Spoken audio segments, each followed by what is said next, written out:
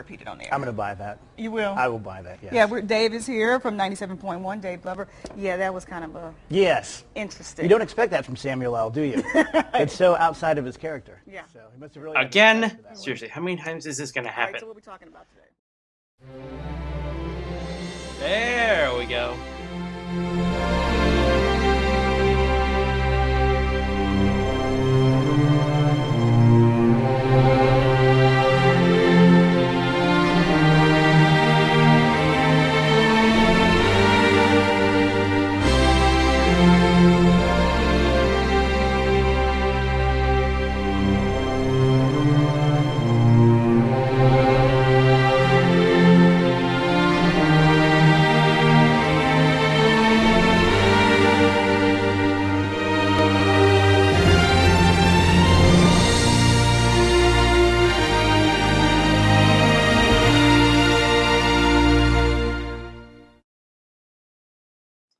That is like the second time now that the editing's gone on the fritz, and the third time that something comes before the channel intro.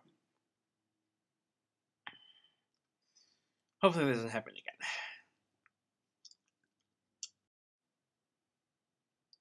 All right, so this is the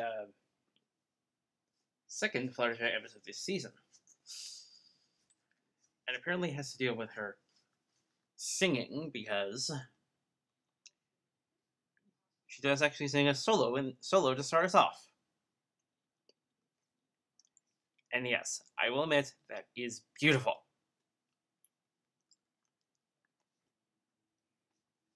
So of course her friends try to encourage her to do more, but as you may expect out of the shy, there's butterflies in their tummies, aka stage fright. Do I smell a hint of recycling in Season 4? Well, to the episode's credit, this one's a lot different. Like I said, it involves singing. And it introduces a group known as the Ponytones. That's lovely. And yes, they're really good. But because of the annual turkey call competition, on the day before the night they are going to perform to raise funds for the Ponyville Pet Center, Big Macintosh, their bass, loses his voice. I think that's a first for this series. And as we almost expect, it's Pinkie Pie that wins that competition. Somehow we should have seen that one coming from a mile away. Fluttershy suggests they go see Sakura to try and brew up a remedy to fix Big Mac. But up here? Well, she does, but it won't make it in time. And then suddenly, callback time! It's a callback to Bridal Gossip, as Rarity actually remembers the poison joke incident, where Fluttershy's voice got deepened and southerned, if you will. Oh my. Somehow we should have seen the pitch name, The Return of Flutterguy, as a clue.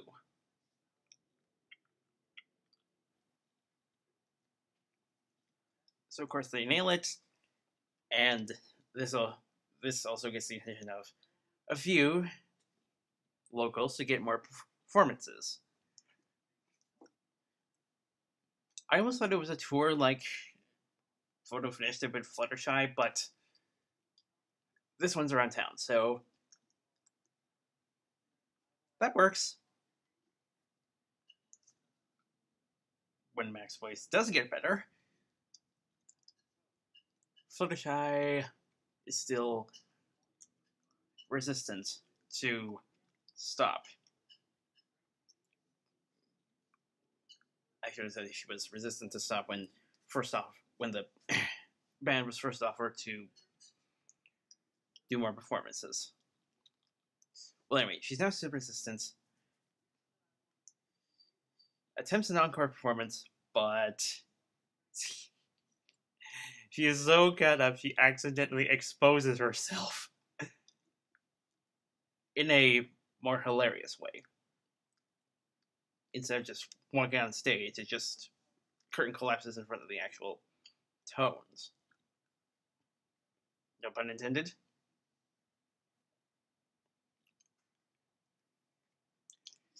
And pretty much the truth is exposed by Big Mac and Applejack in a way that honestly gets a few laughs out of me. And then, of course, it's the same Hurricane Fluttershy routine where they have to try and calm Fluttershy down and convince her that she's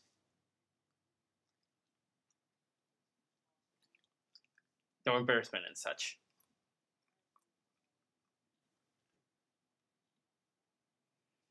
Which, of course, leads to coming out of the shell of fear. And this time, instead of just coming in at the last minute, she actually does a private performance with the tones in front of pony friends and animal friends.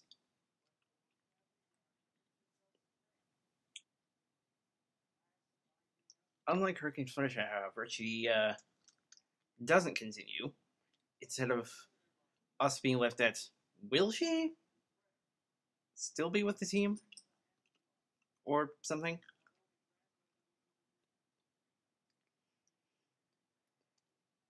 Well, anyway, this time she says, get there someday, baby steps. Which I can actually relate to, because it took me a long time to actually swim like a pro. And I think I can still do it, I just don't usually do it that often.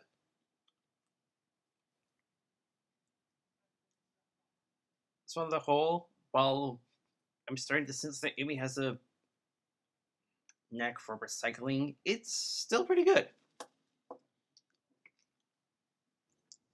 Not as good as Pinkie Pride, but it's pretty good. At least a thumbs up and 4.5 out of 5 at best.